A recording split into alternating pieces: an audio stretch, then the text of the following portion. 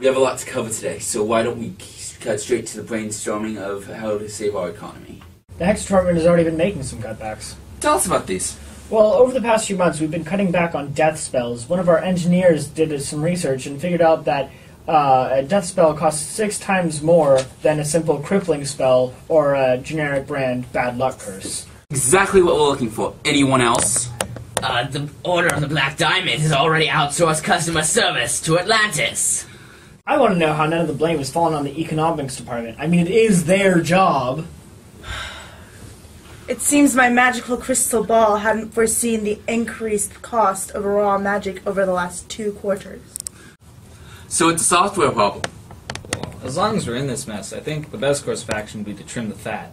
I mean, I hate to say it, but we could stand a few layoffs, and we could replace the fired with unpaid interns or, I don't know, golems. And we're probably going to have to stop company reimbursement for dragon pools.